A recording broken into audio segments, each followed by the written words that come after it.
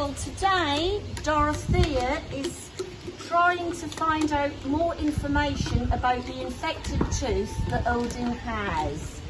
The problem we have at the moment, we don't want to sedate him because obviously he's still in a very weak state, though he is getting stronger every day and he eats very well.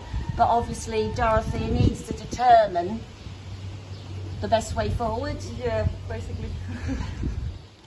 The problem is he has a rotten tooth up here, but the infection has travelled all the way down and is actually coming out here, that we're cleaning every day. But obviously the tooth, the rotten root, has to be removed. The tooth is actually here where my finger is now. Okay. Well, the tooth, what is left of it, and it's worn down to the level of the gums. So that means that there is no surface to hold on to the tooth to try to pull it out. Okay, so that means basically that it will need some extra help, probably either from the side or from the bottom.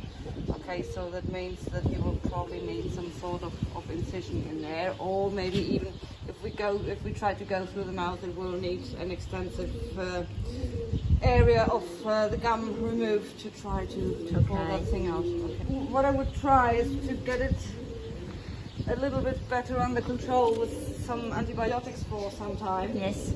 Okay, and see if we can control this discharge a little bit. And once he's a bit stronger, try to have it removed surgically. Okay, because this is not an easy and straightforward procedure, and that's not something that you want to undertake on a horse in this condition. No, of course not. Of course not.